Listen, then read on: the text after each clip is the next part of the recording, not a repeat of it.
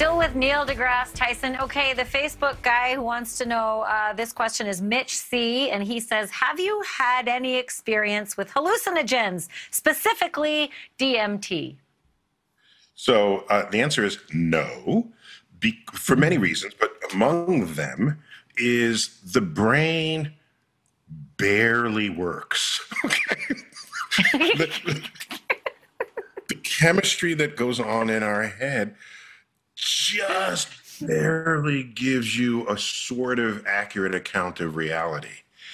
And if you put almost anything in the mix, that gets disrupted. And I'm given no reason to think that disrupting a barely accurate measure of reality gives you a deeper understanding of reality or some alternative universe.